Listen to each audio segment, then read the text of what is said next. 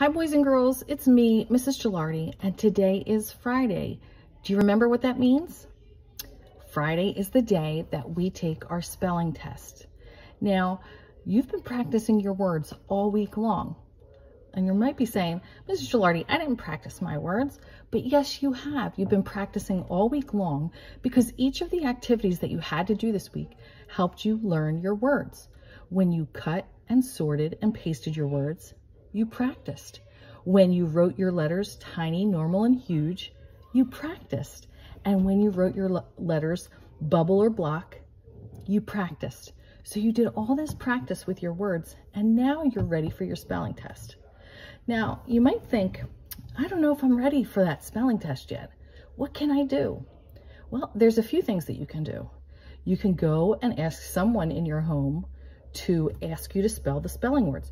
Hand them your paper for tiny, normal, huge and say, can you make me spell these words and listen to me spell these words so that I can get a good grade on my test?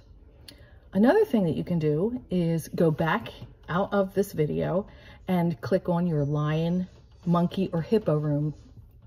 Go back in there and check out the whiteboard. The whiteboard has all of those words written down, and you can look at the whiteboard and practice spelling. Notice the things that those words have in common. Maybe they're in the same word families.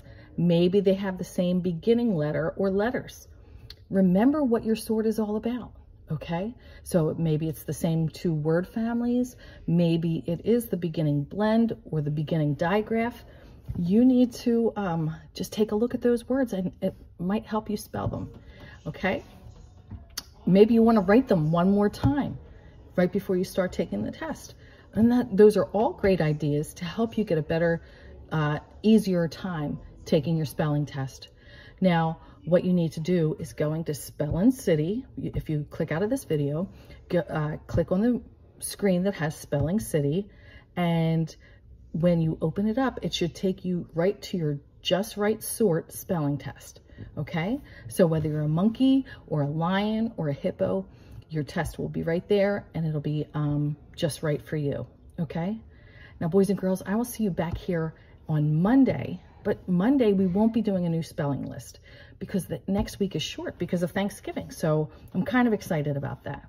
But on Monday, what we're gonna be talking about are consonants and vowels. Yep, we're talking about the kinds of letters in the alphabet. So we're gonna be doing an activity about that on Monday, and I'm really excited about it. So why don't you rest up, have a great weekend, and good luck on that spelling test. Bye-bye.